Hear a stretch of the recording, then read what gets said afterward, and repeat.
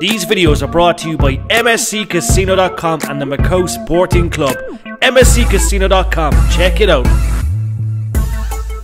You are watching SportsMatters TV. Okay guys, SportsMatters TV, we're in Leeds. It's a mega fight, probably the biggest fight and rematch in British history. Jack, first of all, how's preparations gone for the fight? Preparations really well. We're in fight week now, we're in a good place, physically, mentally, switched on and just focused on Saturday night. Definitely. Now, you look very sharp in the public workout there.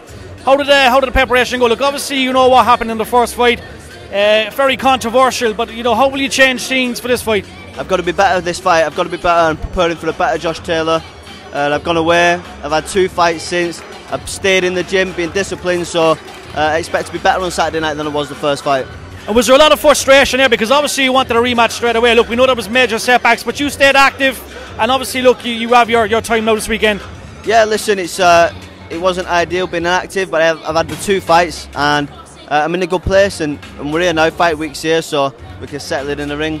Definitely. And look, all going well this weekend. Obviously, look, you want a title shot. Obviously, look, there's mega fights on the way for you, but obviously, get the weekend out of the way and big fights in there after that. Yeah, listen, that's the excitement. We're in a stacked division. There's a lot of good fights to be made, but I can't take my eye off the ball Saturday. I know the carrot's dangling, a lot of big fights mentioned, but there's one job to do first. And look, Josh is always dangerous. Obviously, look, his name speaks for itself, but do you reckon we'll see a different Josh this weekend as well? I'm not interested. I'm focused on me. I know what I've got to do Saturday to beat him, so we'll see. Is it one of the best training camps you've ever had? Look, I watch everything on Instagram. We see how hard you train in general, but was it one of your best camps so far? Yeah, listen, you make the most of what you've got. We've trained hard, we've prepared well, and we're in a good place. And Destination Leeds. We wanted a fight in Ireland, because if you were out in Ireland and joined yourself for the Katie Taylor Chantel Gamera fight, you've seen the way the atmosphere is, but look, it's a great venue here in Leeds, and the fans are lucky to have it here in Leeds.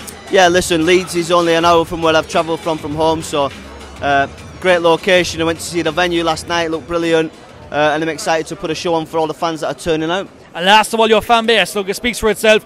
You're the biggest fan base in the world in world boxing. What's it mean to have all the fans behind you going into this week? It's massive. Big shout out to everybody who's messaged.